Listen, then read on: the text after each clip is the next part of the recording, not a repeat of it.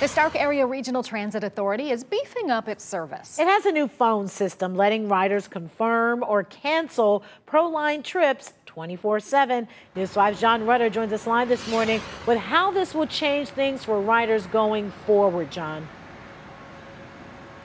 Hey, good morning. SARTA's new GoLine Express check will let riders make and cancel rides 24 hours a day. It's an automated system that will be more convenient for riders, but will also free up staff from taking a backlog of calls every morning. ProLine is SARTA's point-to-point mobility service for anyone with a disability in Stark County. It allows you to schedule and cancel trips in real time. The new feature is a piece of an improved scheduling system that SARTA rolled out last year, but the COVID-19 pandemic forced a delay in some of the services. GoLine Express Check will eliminate long wait times that had become a speed bump for riders. We've heard people being on hold for up to 30 minutes or even longer than that.